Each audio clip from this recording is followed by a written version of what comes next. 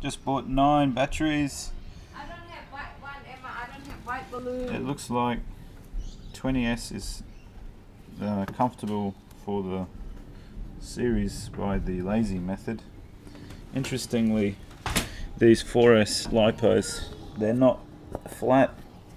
There's actually a bit of an angle to them, which I was kind of considering actually super gluing them together.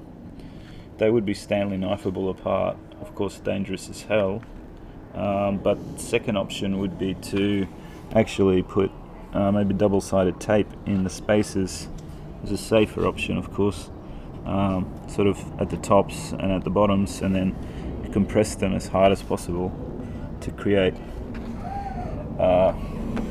quite a manageable 20S if I went 20S, but I actually plan to go 3S packs for starters.